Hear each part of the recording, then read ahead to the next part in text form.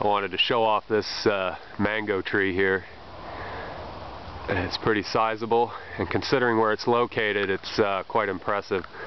I'm just a little north of Okeechobee Road in Fort Pierce, about a half-mile west of the turnpike, and the fact that this thing's growing out here is pretty impressive.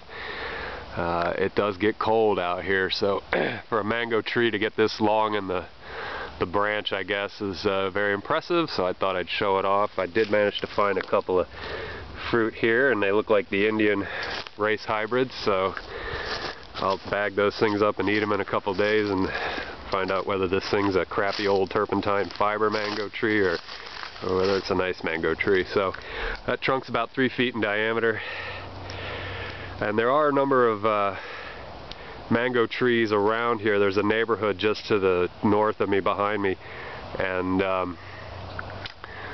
there's quite a few mangoes. I actually planted a couple in there myself on a property that I care for.